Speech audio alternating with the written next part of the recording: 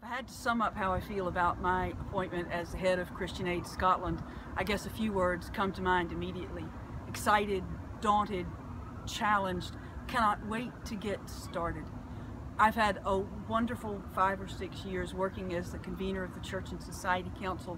I was a member and then the vice convener and now the convener. I've had a lovely almost 9 years working with the community in Dunblane at Dunblane Cathedral as their associate. So I have a good grounding, so it's a bittersweet time. I guess too, if I could say what I'm looking most forward to, it's continuing to link the local and the global.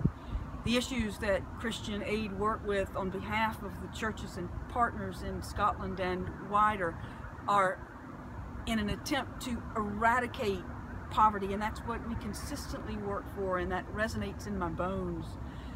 Climate justice, gender justice, and tax justice are 3 of the big themes that Christian Aid has been working on and will continue to work on.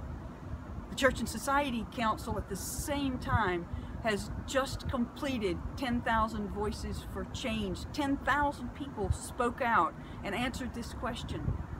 Imagine a Scotland in 2035 that's a fair, more just, more equal Scotland in a fair, more just and equal world.